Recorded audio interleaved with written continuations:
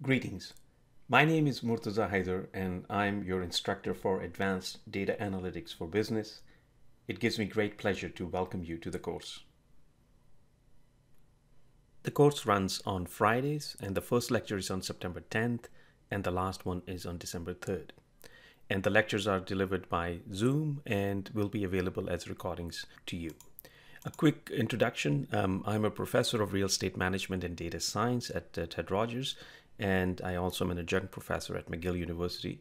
And I have also written a book on data science with IBM in the past and working on another book on business analytics.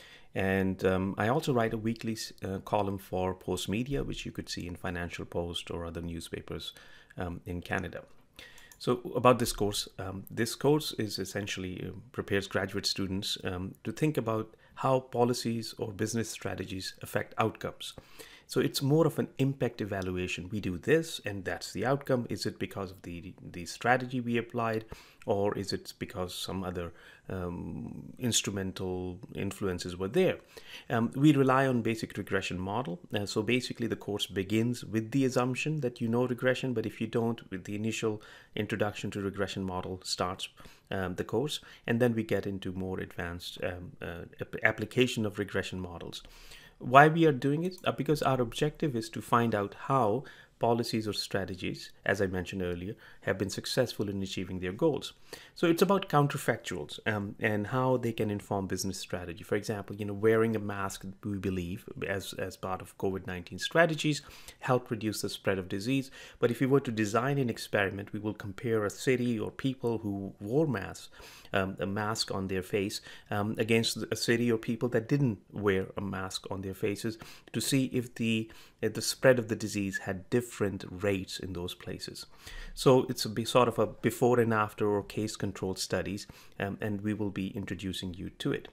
This time, and for the first time, this course is slightly different. Why? Because I paid a lot of attention to student feedback and realized that students prefer a point and click, sort of a Microsoft Excel or SPSS environment. But then again, software have limitations, especially Excel. So we have been teaching this course in R, but in more of a code your way to analytics. But this time around, with the help of Blue Sky Statistics, we will be bringing point and click environment, so that steep learning curve is now pretty much flat, and therefore you will be well positioned to get on to the analytics with the software. Such that you don't have to spend too much time learning. So we promise that it will be an amazing learning exercise for you, where it will enable you to think about your own research and how you can find answers to the research questions that you're pursuing. So looking forward to having you in September.